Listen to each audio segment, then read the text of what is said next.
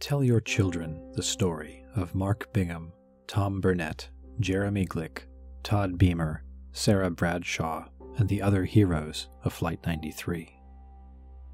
Mark Bingham was a public relations executive and championship rugby player. He was a big man, 6'5", 220 pounds. His exploits were the stuff of legend among his friends. He was once thrown out of New Zealand after a bar fight.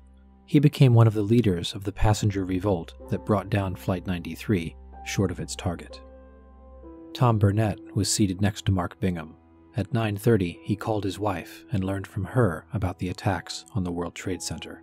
He said that the hijackers were talking about crashing this plane. Oh my God, it's a suicide mission. He pressed her for information about the attacks, interrupting her from time to time to tell the others nearby what she was saying. Then he hung up.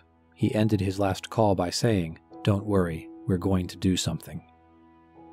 Jeremy Glick called his wife at 9:37 and told her the flight was hijacked by 3 dark-skinned men that looked Iranian, wearing red bandanas and wielding knives.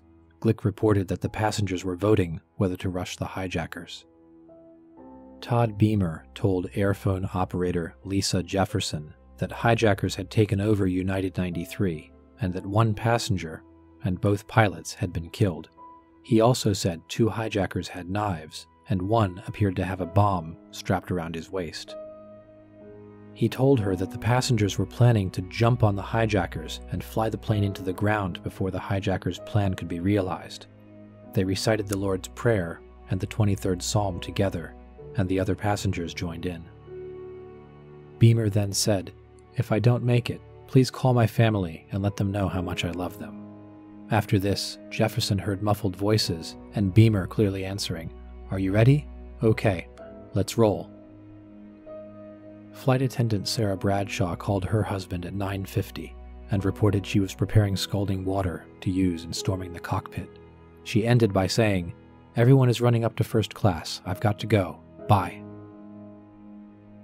At 10:03, Flight 93 crashed into a field in Pennsylvania, killing everyone on board. Mark Bingham, Tom Burnett, Jeremy Glick, Todd Beamer, Sarah Bradshaw. Tell your children.